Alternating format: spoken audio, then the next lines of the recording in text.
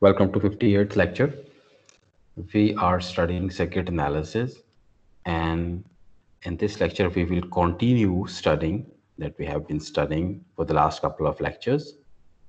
We will continue studying three-phase Y connection. Y connections are also called star connection, and they are called Y because the arrangement of source and the load is in the form of letter Y. In fact, inverted letter Y, English letter Y. Right. So in this lecture, we will solve an example related to three-phase Y connected load and source. Right. So the source is delta connected, Y connected or star connected, and the load is also Y connected.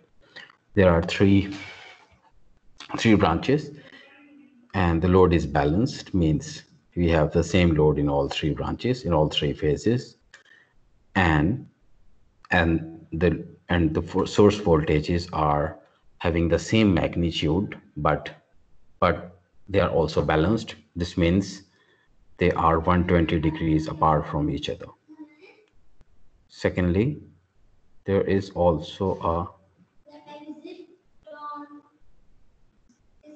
so it's a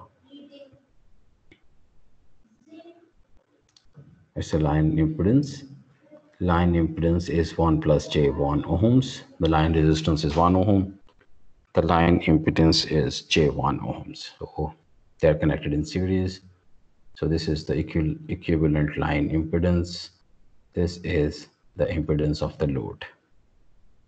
Right, and we have also assumed that there is no impedance in the neutral line, the ground line.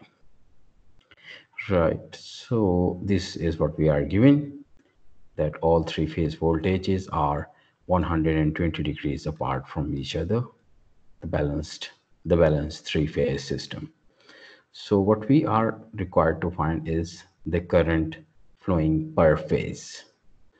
In our earlier lectures, we have studied that line current and phase current is the same in a Y-connected system.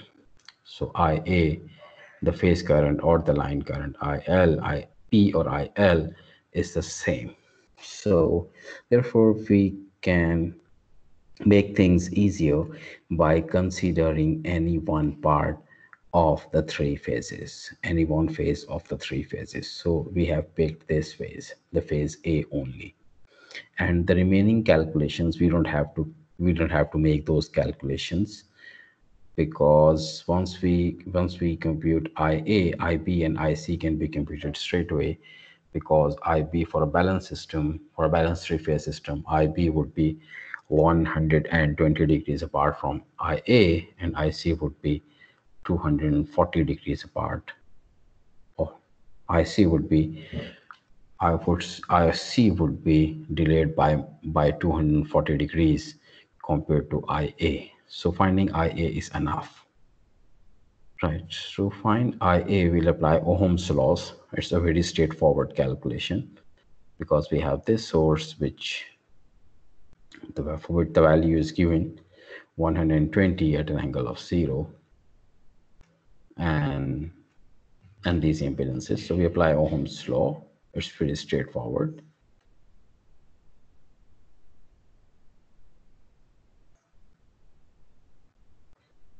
(120 degrees) at an angle of 0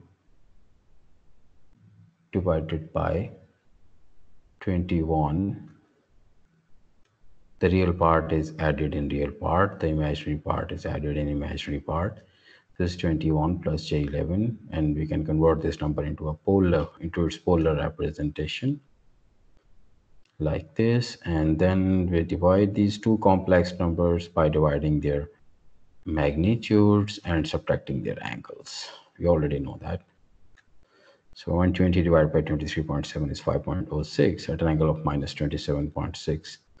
So VL, right. So once we have computed IA, IB and IC are straightforward. IB would be having the same magnitude but delayed by 120. IC would be having the same magnitude but delayed by 240.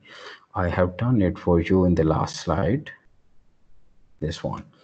IA is this, so IB is delayed by 120 and IC is delayed by 240, right? So the next thing is we have to compute the load voltage VL, or we can also call this voltage as VAN, the voltage from this capital A terminal to the common terminal N, right? So to differentiate this small a with this capital A, this means the small a is from on the source side, whereas this capital A is on load side, right? Therefore, we differentiated that this is the source side and this capital A angle is on capital A terminal is on the load side. So V capital AN is the voltage across load in phase A. Right. So this can be computed by using Ohm's law, the current flowing through it, because a series circuit and we have only one current flowing through the line impedance and the load impedance.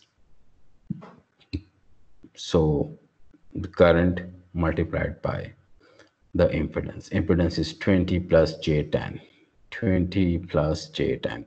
So we can convert this into a polar number, 22.36 at an angle of 26.5. So when we multiply these polar numbers, we know we multiply their magnitudes and add their angles. So if we add angles and multiply magnitudes, we come up with this value, 113.15 at an angle of -1.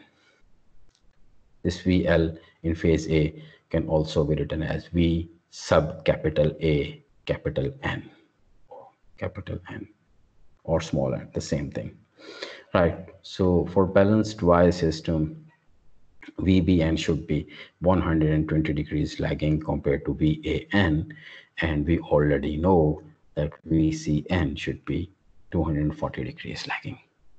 So this is how we can represent VAN, VBN, VCN, and IA, IB, and IC. Right. We'll keep on studying three-phase systems in our upcoming lectures. Thank you very much.